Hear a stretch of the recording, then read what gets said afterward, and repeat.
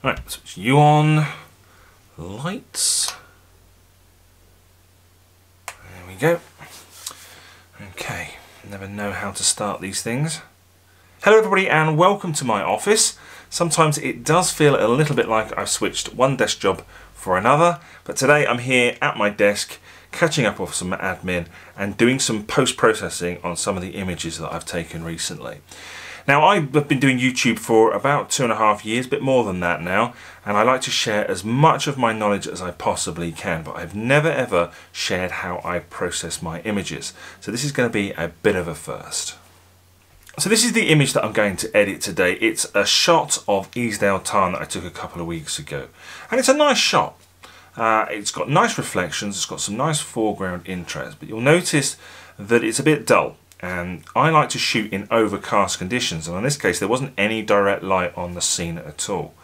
And so most of my post-processing workflow is about trying to inject contrast into the scene.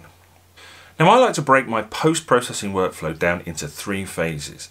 The first one is preparation, the second one is the main edit, and that's where the majority of the work is done, and then the third one is finishing touches. Now, this image has already been prepared, and to do that I break that down into 3 steps. The first step is lens corrections. So I like to tick remove chromatic aberration and enable profile corrections. And what that does, particularly with Canon lenses, is that actually brightens the image slightly. And so I always like to do that first. I don't want to go through all of my editing only to at the last minute and actually have my image get slightly brighter. Don't want that, so do that first. The next thing I do is I remove dust spots. Now generally you will find dust spots in the sky and in areas where there is limited detail. So remove those. And then finally I want to add a bit of contrast into the image. So I like to shoot on overcast days, and so the majority of my workflow is all about trying to inject contrast into the image to give it a little bit of extra punch, a bit of extra oomph. And so I do that by using a tone curve preset, and in this case I've gone for strong contrast preset. So with the image prepared, I can now move on to the main edit, and what I'm going to try and do is I'm going to try and walk you through it as I'm doing it in real time. So here we go. But the first thing that I do is I want to try and balance the exposure a little bit. So what I'm trying to get into the image here is nice detail in the shadows, nice detail in the highlights, and a nice even exposure. So in the basic tab, we're going to, on this case, we're just going to brighten the image slightly, and then I'm going to pull down the highlights, not too far, lift the shadows, and then I want some blacks in there and I want some whites. So I'll just pull the blacks down a little bit and push the whites up just a touch. And that's a fairly good starting point. And then, as I said, I'm always trying to look and to get contrast into the image. And so the next thing that I do is I add a little bit of clarity. And what clarity does is it adds contrast to your mid-tones. And this is really good for bringing out areas where there are lots of fine detail. It's almost a little bit like sharpening. You want to be careful of using clarity. It is the quickest way of spoiling your image, and I wouldn't advise you to use clarity on images where there isn't a lot of detail, where it's kind of smooth tones. So pop a bit of clarity in, and that just brings out some of that detail in the mid-tones. So with that done, I then go and I tweak some of the colours. Now generally I like my images to be slightly on the warm side. So if I go into the colour tab, and what I do is I like to move my greens, and there aren't a lot of greens in this image admittedly, I move them a little bit towards the yellow, and then I move my yellows a little bit towards the orange, and that's all I do, just tweaking those colours. So once I've done that, I do a bit of split toning. Now this is probably the thing that has the biggest impact on my images. It's very subtle, but what it does is it adds almost like a slight cross-processing effect to my images. And what I do is I like to warm the highlights, and there's a lovely little warm preset here which I use. I add that warms my highlights, and then I like to cool down my shadows. And again, I use this slight blue preset here. And I also, as I say, I want to get a slightly warmer feeling to my images. And so using the balance, I just move that a fraction towards the highlights. So we're cracking on, we're cooking with gas. So we're already at the detail. So here I want to add a little bit of sharpening. So what I generally do is I put the amount about halfway. I have a radius of about 1.5. I move detail to about halfway, and then I use masking to apply this selectively. Now, I think one of the biggest issues that I see in other people's images is images that have been over sharpened. I think it looks terrible. And so generally with masking, I really push it right to the far end. And I generally work somewhere in the region of about 70 to 90 on masking. And what I'm doing is I'm just trying to bring detail into the areas where there is a lot of fine detail. There we go. That's kind of the bulk of the main edit done. And now I'm going to use probably the most underutilized tool in Lightroom, and that's the radial filter. And I'm going to use this to make some selective adjustments.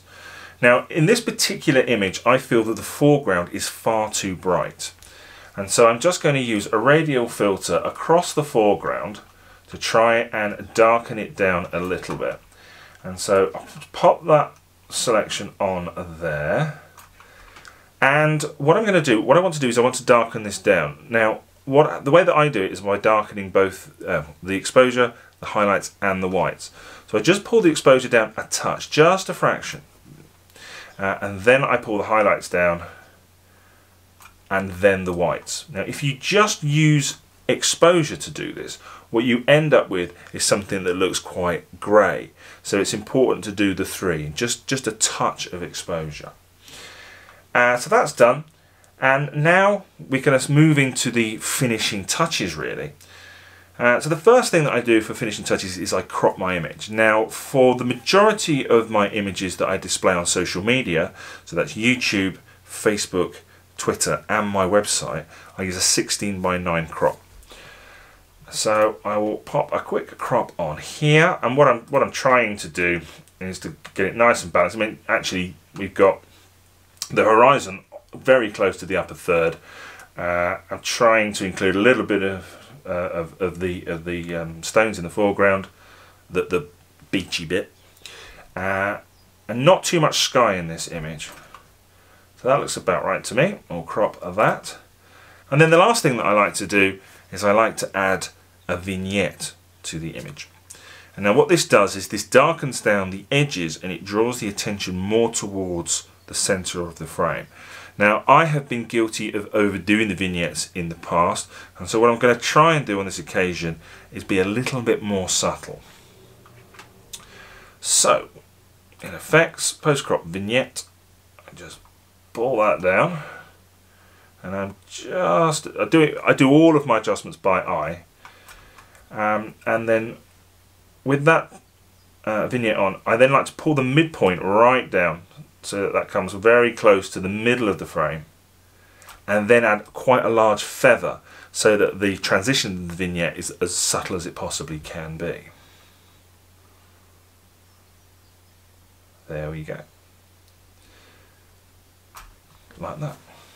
Now at this point we're pretty much done, but there are a couple of other things that I want to do with this image, and these little touches at the end, they vary from image to image.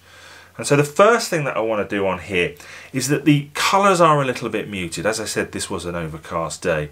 And although the contrast has brought out some of the detail and given those colours a little bit of a lift, they do need a little bit more in my opinion. And so what I'm going to do, and I don't do this for all images, it's just specifically this one, I'm just going to push the vibrance up just a touch, just to bring those colours in, give them a little bit of extra je ne sais quoi. There we go, something like that. Not too much, just to give them a little bit of a lift. And the other thing I'm going to do is I'm going to do a few more little selective adjustments, particularly down here on this rock in the right hand corner. I think that's perhaps a little bit too bright. So again, with a radial filter, we'll just pop one over the top of this rock here, like that, and again, same as before. Pull down the exposure a touch, and then the highlights and the whites. And that's a little bit better. I think on this occasion I might just add a little bit more clarity just to add some contrast there. And that's done. And I'm also, just for this image, I wouldn't normally do this, I might just push a little bit more contrast in using the contrast slider, and that helps bring those colours out. And what that's done is also that's darkened the image slightly, and so we'll just pull the exposure up a touch, not too much. There we go, that's the finished image.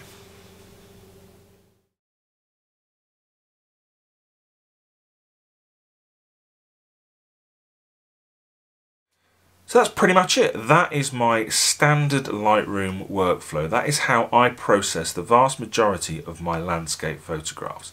And the great thing about post-processing is that there's no right or wrong way to do it. This is just the way that I do my images at the moment. And this has evolved over time.